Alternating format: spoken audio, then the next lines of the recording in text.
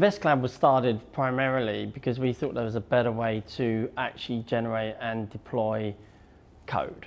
So primarily we started at the wealth management industry and then moved into the institutional asset manager. The very first thing that we thought is that any investment manager should have access to a first-class integrated digital platform in the cloud, and ideally with InvestCloud, hence the name Invest in Cloud. The premise behind how we were going to go about this was really a thing called PWP, Programs Writing Programs, which enables us to use amplified intelligence. So we can take somebody who's a business analyst, a designer, and actually generate the code, rather than the traditional thing where the business analyst has to write tons of specs and then the programmer takes on, doesn't really understand it, programmers goes to testing and it does this loop and then somebody wants to change and it takes forever. We all know that experience. We wanted to zoom that in so that we could do generate code in literally 15 minutes, and we do many demonstrations of generating big apps in 15 minutes, and that's how fast you need to be able to generate code. In a digital era, it's essential that you have a thing called digital empathy. You're taking away the human and now you're introducing a computer to do communication. So the communication has to be very high, and it's not one size fits all. So basically every individual using the InvestCloud platform can have a unique experience that is geared to them, therefore it's digitally empathetical to their need. And it's really important because people have different knowledge levels and their different requirements as well.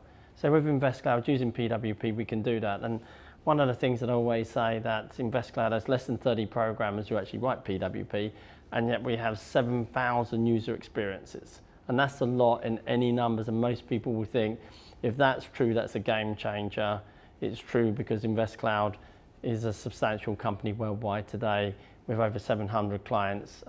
Just the mid-tier level clients have 1.7 trillion of assets in our cloud today. InvestCloud started off in my garage in Los Angeles.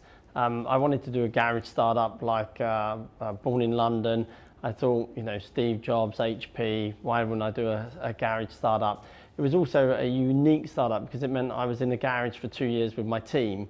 And it also meant that we had to focus on technology and not selling to anybody. Nobody buys financial systems from a garage in California, I can assure you. Today, we've grown that. We've developed PWP, Programs Writing Programs, Amplified Intelligence. Today, we have a lot more prestigious offices in Los Angeles. We're in the Pacific Design Center, which is the premier location in Los Angeles. We have offices in Silicon Valley as well. We have offices in New York. We have a fantastic office in New York, an office in London, Toronto. We have great offices in Tampa and also Carlsbad in Southern California. And these offices all serve a purpose to be close to clients and make sure we can service clients. The growth has been great, and as you grow, as everyone knows, you need to keep bringing on more and more people and also, you know, local expertise. Key roles are about really growing internationally, so, you know, finding the right people in London to service the European market, but also back at the headquarters in Los Angeles. We've had a great financial director for years from the start, but really we're building up to an IPO.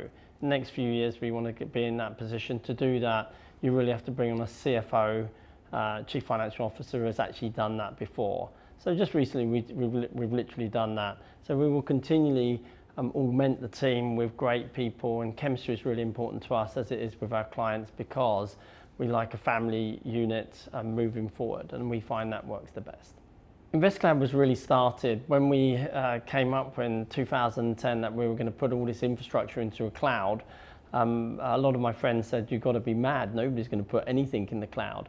And they weren't necessarily wrong. So we started initially with managers with less than 1 billion under management, and they couldn't really afford the infrastructure. However, if we put it into our cloud, the cost of actually implementing it was practically zero, which meant the early managers were all smaller managers. And then we moved up to what we call tier 2, which is less than 50 billion.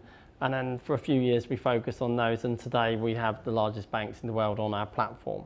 I do believe that everyone will end up with PWP, and it will be a massive success for them and add a lot of value to them. And if you can do that, then I'd be very happy, and that is our goal.